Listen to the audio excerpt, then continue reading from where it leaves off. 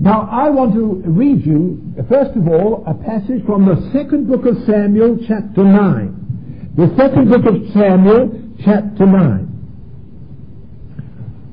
And we're breaking into the most moving portion of the Old Testament, at least to me, and it's the story of this lovely, lovely man, after God's own heart, David. And David is to be taken invariably as a picture of the Lord Jesus Christ. I believe that's designed by the Holy Spirit. Jesus came in the line of David, and his forefather David foreshadowed him in so many matters. And then at last, after many tears and troubles, David has come to the throne that God promised him, having had many years fleeing as a fugitive from Saul, the first king, who was so jealous of him. But Saul is slain in battle, as is also his son Jonathan. And the people have acclaimed David as their king.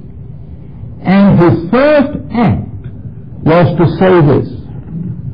And David said, "Is there yet any that is left of the house of Saul, that I may show him kindness for Jonathan's sake?"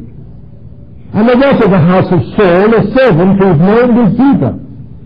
And when they had called him unto David, the king said unto him, "Art thou Ziba?" And he said, "Thy servant is he." And the king said, "Is there not yet any of the house of Saul, that I may show the kindness of God unto him?" And Ziba said unto the king, "Jonathan hath yet a son, which is lame on his feet." And the king said unto him, "Where is he?" And Ziba said unto the king, "Behold, he is in the house of Mashah, in the son of Ammiel, in Lo-Debar." Lo-Debar in Hebrew simply means no bread. It's very significant that this man was living in a place called no bread, hiding there for fear, perhaps starving almost. Now then David sent and fetched him out of the house of Mashah, the son of Ammiel, from Lo-Debar. Now when Mephibosheth, the son of Jonathan, the son of Saul, was come unto David, he fell on his face and did reverence. And David said, "Mephibosheth?" And he answered, "Behold thy servant." And David said unto him, "Fear not, for I will surely show thee kindness for Jonathan thy father's sake, and will restore thee all the land of Saul thy father, and thou shalt eat bread at my table continually." And he bowed himself and said, "What is thy servant, that thou shouldst look upon such a dead dog as I am?" Then the king called to Ziba, Saul's servant, and said unto him, "I have given unto thy master's son all that pertained to Saul and to all his house. Thou therefore and thy sons and thy servants shalt till the land for him, and thou shalt bring in the fruits that thy master's son hath food to eat. But Mephibosheth thy master's son shall eat bread continually at my table." Now Ziba had 15 sons and 20 servants. Then Ziba said unto the king, "According to all that my lord the king hath commanded his servant, so shall thy servant do. As for Mephibosheth, said the king, he shall eat at my table as one of the king's sons." And Mephibosheth had a young son whose name was Micah. And all that dwelt in the house of Ziba were servants unto Mephibosheth. So Mephibosheth dwelt in Jerusalem, for he did eat continually at the king's table, and was lame on both his feet. And so we've just read of a table at which David was head, and of which the only remaining descendant of the house of Saul, which had so persecuted David, was given an honorable place. Now, having read that story, the story of the table of which David was the head, I want to turn you to another story. In a few chapters before, it took place years before, the story of another table at which Saul was head, when Saul treated David very differently from the way in which later David was to treat his only descendant. All right, then, we turn back to 1 Samuel chapter 20. Here then is the story of the table of which Saul was head. We go into the story. David is a fugitive. Verse 24 of 1 Samuel 20:24. So David hid himself in the field, and when the new moon was come, the king sat him down to eat meat, and the king sat upon his seat as at other times, even upon a seat by the wall. And Jonathan arose, and Abner sat by Saul's side, and David's place was empty. Nevertheless, Saul spake not anything that day, for he thought something had befallen him. He is not clean, surely he is not clean. And it came to pass on the morrow, which was the second day of the month, that David's place was empty. And Saul said unto Jonathan his son, Wherefore cometh not the son of Jesse to eat meat, neither yesterday nor today? And Jonathan answered Saul, David earnestly asked leave of me to go to Bethlehem. And he said, Let me go, I pray thee, for our family hath a sacrifice in the city, and my brother, he hath commanded me to be there. And now if I have found favour in thine eyes, let me get away, I pray thee, and see my brethren. Therefore he cometh not unto the king's table. Then Saul's anger was kindled against Jonathan. He said unto him, Thou son of a perverse, rebellious woman, do not I know that thou hast chosen the son of Jesse to thine own confusion, and unto the confusion of thy mother's nakedness? For as long as the son of Jesse liveth upon the ground, thou shalt not be established in thy kingdom. Wherefore now, send and fetch him unto me, for he shall surely die. And Jonathan answered Saul his father, and said unto him, Wherefore shall he be slain? What hath he done? And Saul cast a javelin at him, to smite him, whereby Jonathan knew that it was determined of his father to slay David. And so that's our subject for this evening. 2 tables. 2 banqueting halls. The first one is the table of which Saul is the head, and the second, that of which David is the head. First of all, the story, what a story this whole thing is. The story of the feast, the table, at which Saul was head. I must give you a little bit of the background of the story. I trust you will be interested, because there's no stories like these Old Testament stories. They're terrific. Saul, you know, was God's first king, was Israel's first king, and Samuel anointed him to be king over Israel at God's command. But it was an understood thing that Saul was to be king only under God. He was not to be a king in his own right, simply God's vice-regent over Israel. But it seems that Saul never understood that. Perhaps he never wanted to understand it, because it's quite obvious he assumed that now he was king in his own right. And this was made manifest when God gave him various commissions to carry out. And Saul chose how far he would obey God. When the thing pleased Saul, then he would obey God, but no further. And in various matters, which we won't go into now, Saul transgressed the commandment of the one who was his rightful king.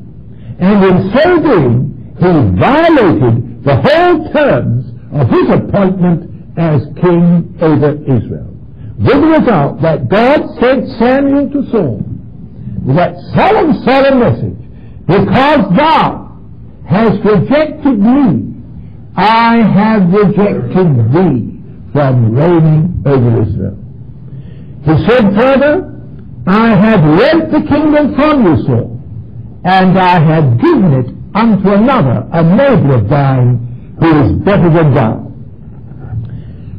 And so Saul, from that day, though he continued to reign as king, was nonetheless pronounced by God as the rejected king, and told that God intended to take away the kingdom to give it to another, and of course that other was David. Now the fact that Saul was the rejected king was the fact that Saul would never accept. He didn't quite know who the neighbor was, but woe betide that neighbor when he should appear. He was not going to accept himself as the rejected king. He was not going to step down for anybody. And so he had years in which he still, after this ban upon himself, tried to be king. And here in the story, you see him as king sitting at the head of the table.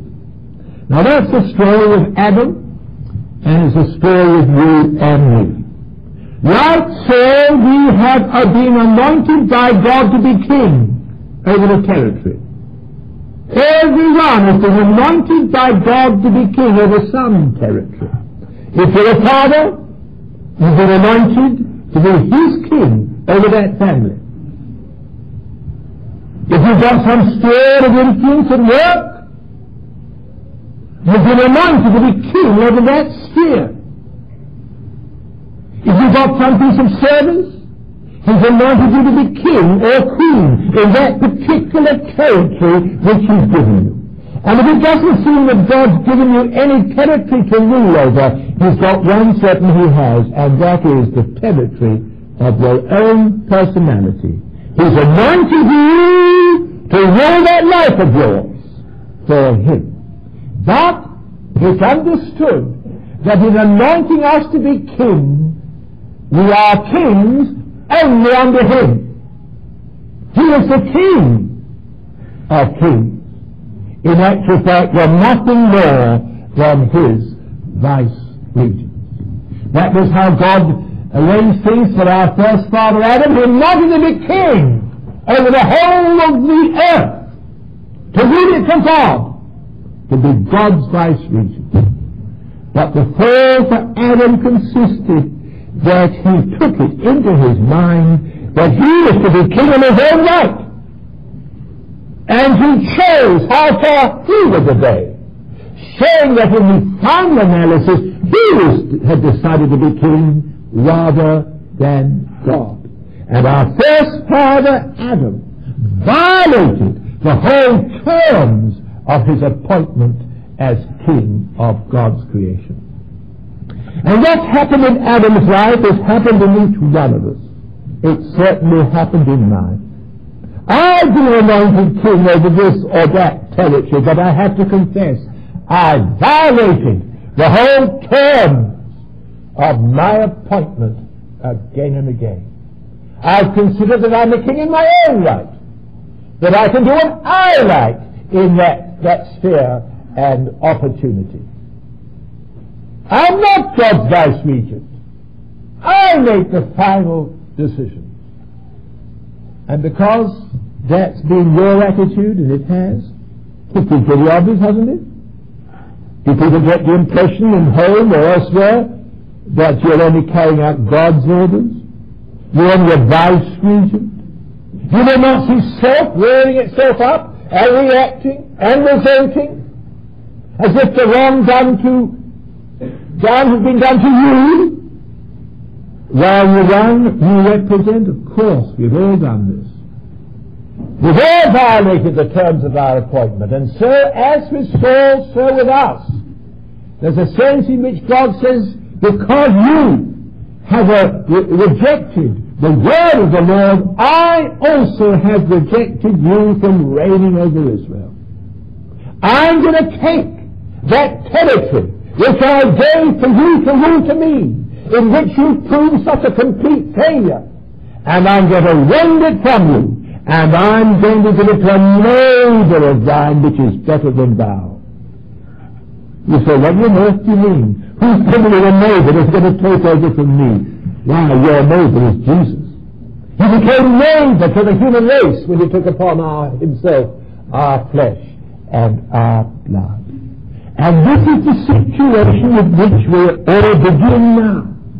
Every one of us, because of our failure to submit, because of putting self on the throne, we have violated the terms of our appointment, and we are rejected kings. And God's purpose is to take the kingdom from us and give it to a neighbor of ours, to the Lord Jesus, so that He does the ruling rather than us. I think we need to see this. You know, we love to extol the fact that Jesus Christ came into the world to save sinners. Yes, how lovely that is. But He's not only come to save us, He's not satisfied until He has supplanted us. And that's a process that begins with our first salvation. That from that moment, the Holy Spirit is working to overturn the rule of self and for Jesus to supplant us progressively. And therefore, He wants us to be willing for that process. He wants us to be willing to accept ourselves as rejected kings who by our failure have proved ourselves completely unqualified to be the father, the mother of that family, to hold down that job, to be do that piece of Christian service. He will run our own lives. And His purpose is not to give self another chance, but to let another supplant self so that He does the ruling, and that other is the Lord Jesus. Now, as this story showed us, we don't want to do that. It was the last thing that Saul was willing to do, to admit himself to be the rejected king and give place to another. And with us too, it's the last thing we really want to do, to admit ourselves flops and failures due to be replaced by another. Instead, although we may be saved, we are still insisting on trying to be king. And to this day, we may still, like Saul of old, be sitting at the head of the table. This is the reason why we never repent. This is the reason why we're so slow to admit failure, because it means that we're no good. But if I'm king, my image must be preserved, and I must try and appear to be right. And to admit I'm wrong is a mortal blow indeed. And so as with Saul, so with us. In spite of the fact we've had real experiences, doubtless, of the grace of God, when it comes to the practice, self is sitting at the head of the table, and we're still trying to be king, still trying to make a go of it, when God's already decided He's not interested in us making a go of it. He's got somebody else, other than us, better than us, who wants to take over from us. But deep down, the native thing for all of us is to resist any such process. Nothing must be allowed to happen which will touch the kingship of self in our lives. And I want to say self sitting at the head of the table is the basic sin, from which all other sins spring. The central letter of the little word sin is I. And you can see that in every sin. The sin of pride that displays itself, that despises others, that makes us so sufferable to others, is simply that I am still sitting at the head of the table. That sin when we feel jealous and act under it and speak under it. When another is praised or does well, do you have a feeling of love? No, not always. Because self is at the head of the table. And when I'm king, I don't want to see anybody else prosper but me. And that's the reason why we can be so easily jealous.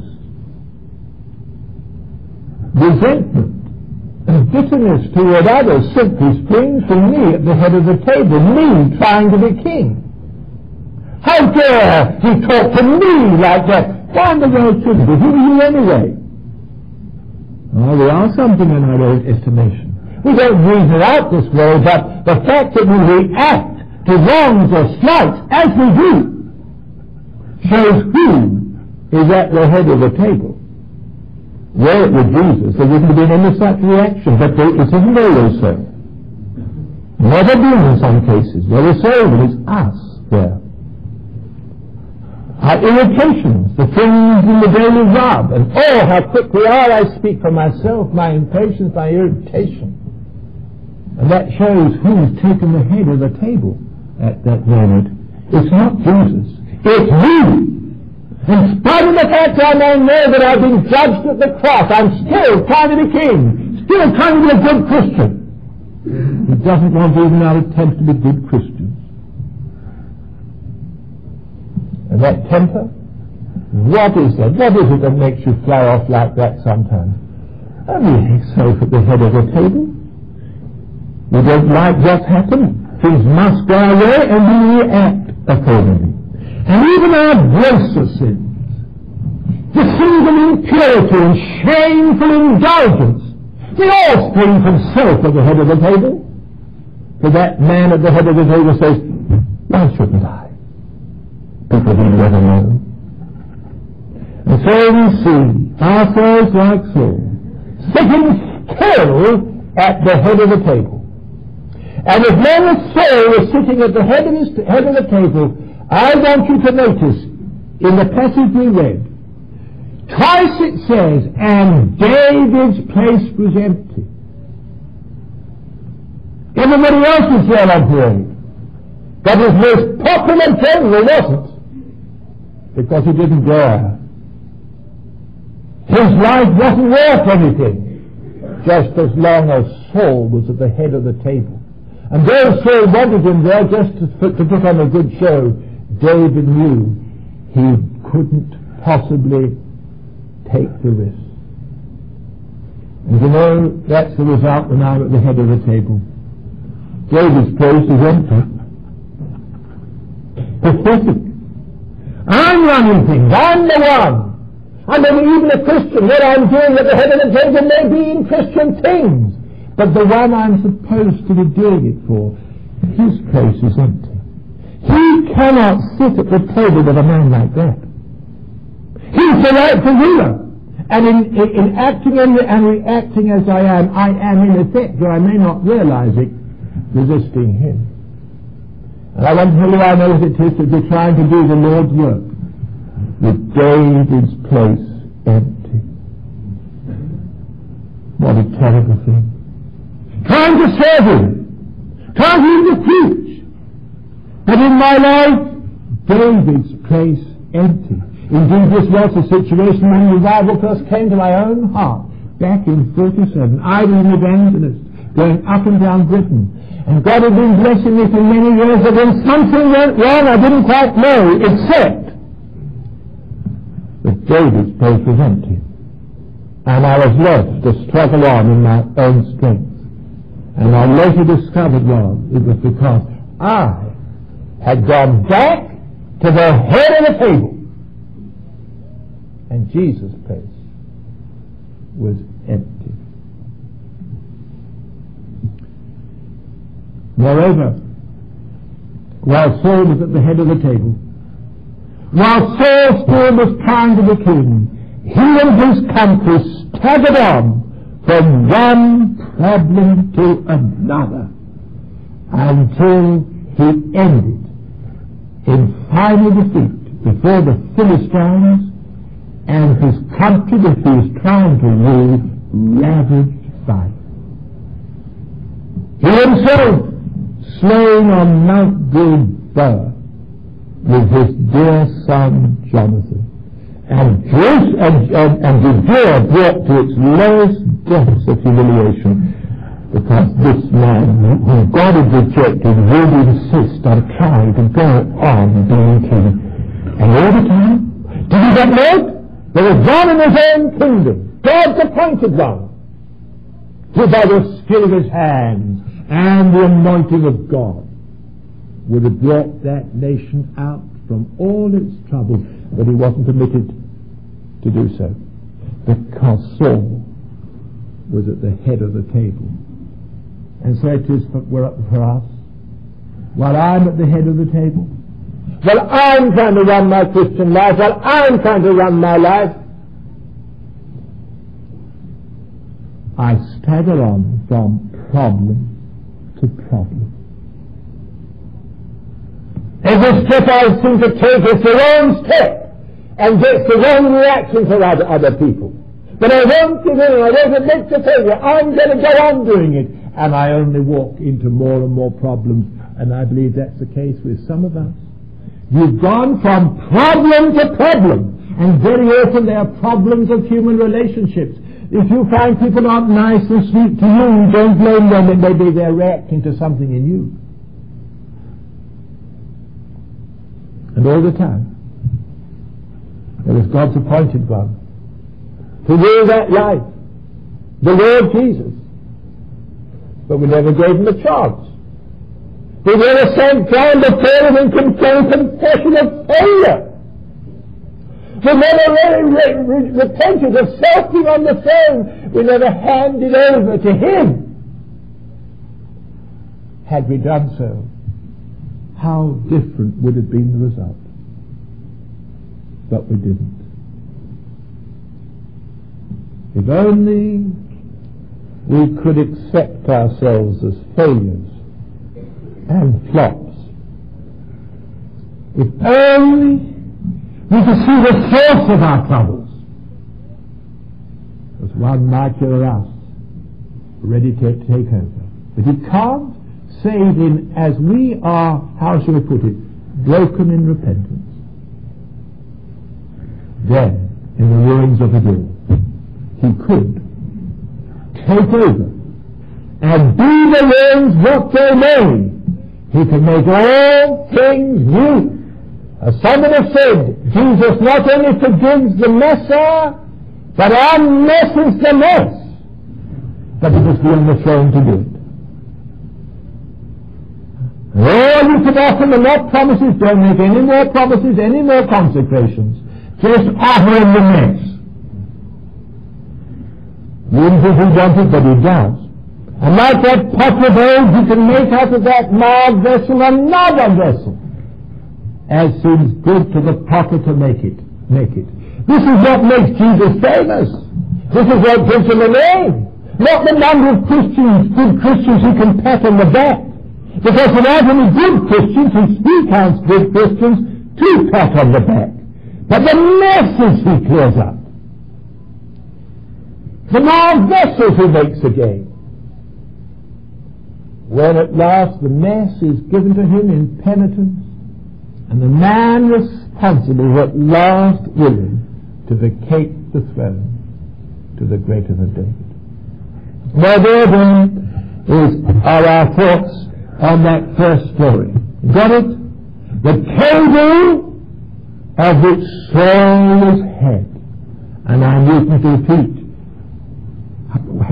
how it is a picture of ourselves. Now we turn to that other passage which we read. It's in 2 Samuel 9. The table of which ultimately David was head. Now this is a very different scene from before. Some years have passed since that first table from which David had to vacate himself. David now is king over all Israel, and he is sitting at the head of his own banqueting house. Saul, the man who gave him such a hard time, has been slain in battle, not by the hand of David, who wouldn't lift up his hand against the Lord's anointed, but by the hand of the Philistine. Saul's house and lineage have been broken, and his lands have been forfeited, and his only remaining descendant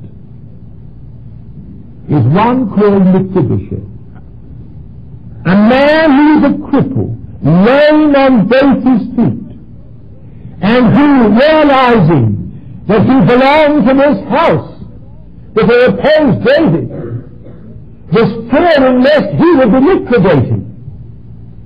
as possibly the only remaining claimant to the throne.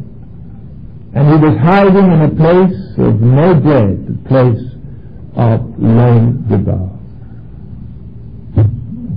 Now listen to this.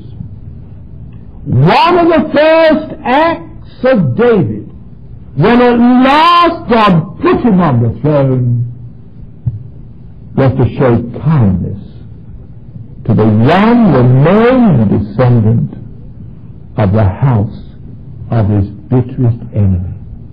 And David said, is there still any that is left of the house of Saul? What do you want to know that, David? For I know. It's usual. When a new king comes on the throne, he liquidates all remaining claimants. Is there any left of the house of Saul? Oh, how different was his intention. That I may show him kindness for Jonathan's sake. And this, chapter 9, is the story of one of the most moving acts of magnanimity you can read. You know, when I read the story of this astonishing kindness that David showed to the house that didn't deserve it, I sometimes get all soft on the inside. Magnanimous. That was the reason why David was called the man after God's own heart. Because you see, God's a magnanimous God. Relentless in dealing with you about your sin. Not letting you off the hook until at last you admit you're wrong. But once you do, showing a magnanimity that astonishes us. Churchill said that his philosophy was in peace, diplomacy, in war, relentlessness, in victory, magnanimity. And that was surely David. And David was magnanimous. And for that reason was called the man after God's own heart. For ours is a God who's magnanimous to those who fought him, to those who resisted him, to those who've done to his son what Saul did to David. And once you and I had been broken in repentance and come to the foot of the cross and accept the fact without quibble that we are flops and failures and somebody else got to take over from us, the scene always changes. No longer Saul at the head of the table, God is. And he's there to show kindness to the very people who've driven his son from their table. Is there left any of the sons of Adam that I may show them kindness for Jesus' sake? The sons of Adam? But they're the ones that put Jesus on the cross.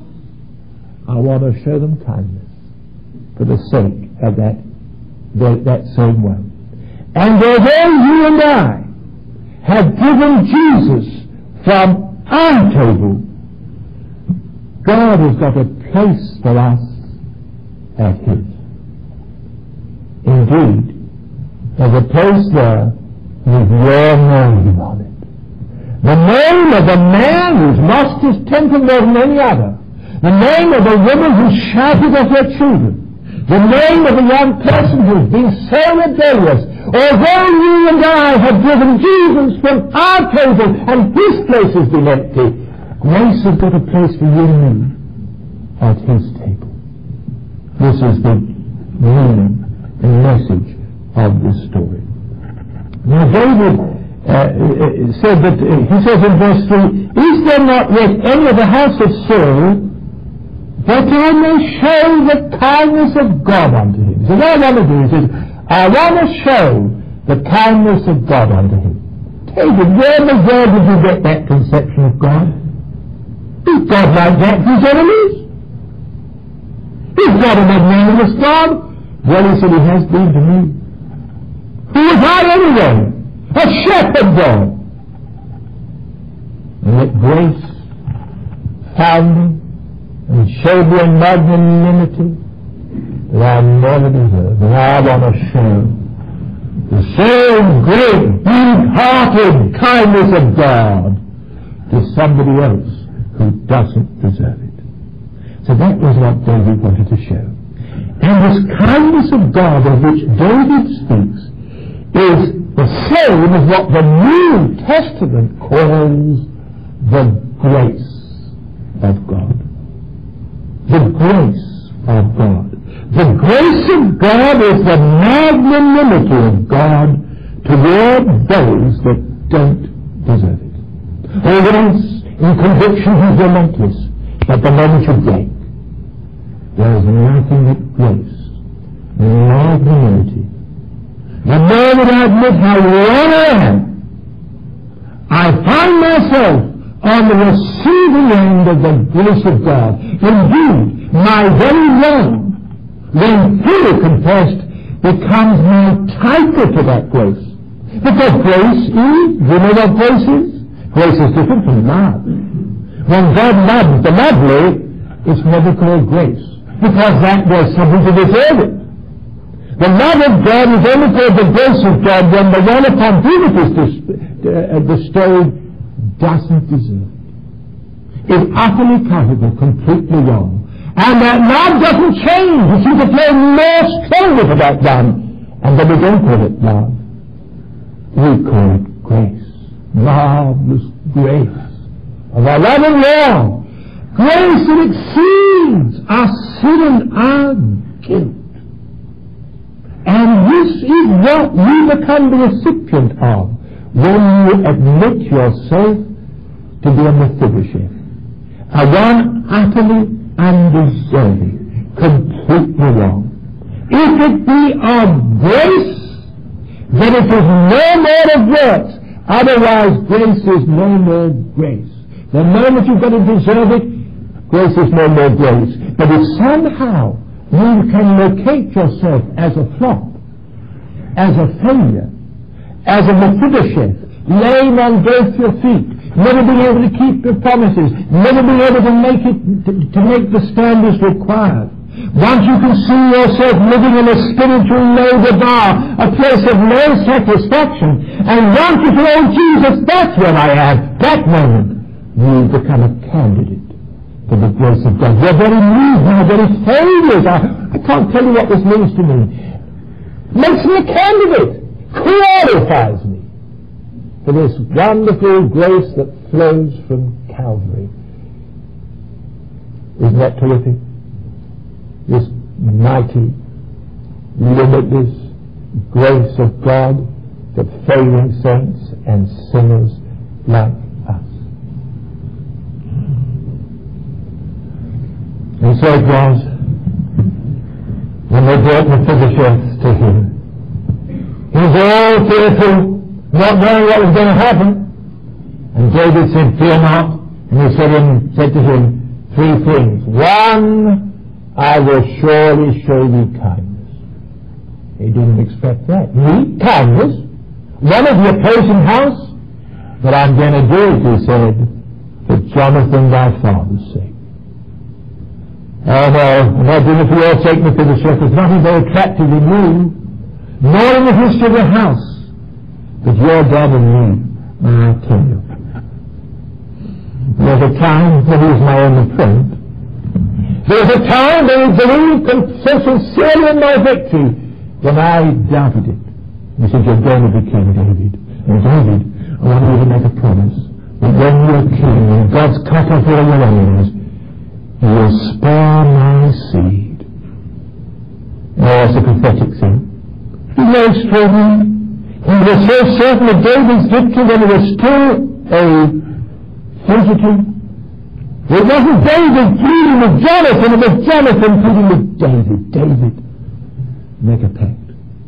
But whatever else happens, you'll spare my seed. And David that day was mindful of that covenant made with Jonathan, and for Jonathan's sake, he was going to show him kindness. And you know, That's the ground of this grace. It's going to make all things new. It's going to change everything. It's going to be bestowed on you and me for Jesus' sake. Oh, this blessed covenant between Father and Son about you. You see, Jesus knew there was going to be a seed coming from him. He knew there was going to be those that would believe on him and trust themselves to him. And therefore he pleads with the Father, makes a compact with the Father, that God will spare them, receive them, save them, meet their every conceivable need. And I tell you, the grace that I received, the grace that's blotted out sin and made things new to me, has come to me for Jesus' sake. That's why God's done it. Because the sinless Savior died. My guilty soul is counted free, and God the just is satisfied to look on him and pardon me. And if you're going to be blessed tonight, some might be saved tonight, some brought out of this difficult situation although they are saved, it's going to be for Jesus' sake. My little children, says John, I write unto you that your sins are forgiven for his name's sake. Isn't that good? The fact that you aren't very much doesn't even to tell you. The fact that you're not good enough doesn't bother you. It's not to be done for your sake, but for his sake. Jesus, the sinner's friend. We hide ourselves in thee. God looks upon thy sprinkled blood. It is our only plea. Our only plea. But will you notice what he went on to say? Not only am I going to show you kindness for thy father's sake, but I'm going to restore thee all the land of thy father. He forfeited the lot. He was living as a pauper. Although those lands had once belonged to the family, of course, with the overthrow of Saul had been taken away. But David is going to give them all back. And all the servants that belong to those lands. And this is what grace does. Yes, I'm forgiven. But more than that, he unmesses the mess. He restores what I've lost. And undoes the mess. And heals what I've broken, the relationships. I want to tell you, Jesus doesn't stop merely the forgiving of sins. If only he can get the rotten, mixed-up situation into his hands, with the man who's in the middle of it repenting, that mixed-up situation is no problem at all. It's the raw material for a new purpose, and he'll restore all that we forfeited by our folly and make all things new. As I say, this is what makes Jesus famous. This is where he gets his name. Sometimes people come up to me with a big sort of grateful look, say, oh, Mr. Hession, I've got a problem. And under my breath I say, hallelujah. Because I know that's the sphere where Jesus excels. No, he knows what to do. The people that worry me are those that never come up and say they've got a problem. They're kidding themselves. They're blind, but oh, if you've got a problem, and if somehow you can see it isn't apart from it, you've contributed to it by your own attitudes and sin and wrong. And you have. Well, I know the other person was wrong, but your reactions were wrong too, and that only made the situation worse. If you will only see you've got a problem and you have culpability in it, you qualify for the cross of Jesus. You qualify for the blood. You qualify for the expertise of the Son of God in restoring and undoing. This is what makes him great.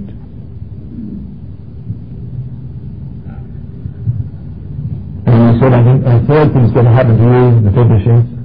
You're going to eat bread at my table continually as one of the king's sons. You're not going to be banished. You're going to be right in the capital. You're going to sit at my royal table. And although you may be lame on both your feet, don't you worry, Mephibosheth, I'm not going to bother about that. You're going to be seated there for your father's sake, for Jonathan's sake. And there's a tablecloth, if they had such things in those days. And they'll hide all your deformity, and you'll feel complete at ease in my presence. And you know that's what Jesus does for souls who admit they're wrong. For Mephibosheth, he sits you at his table. Although I say again, we drove him from our table. He has a place for us, which means that he now is the host. If you're the head of the table, you're the host, you've got to do the providing. And that's been the trouble. It's been too much for us. We haven't been able to make it.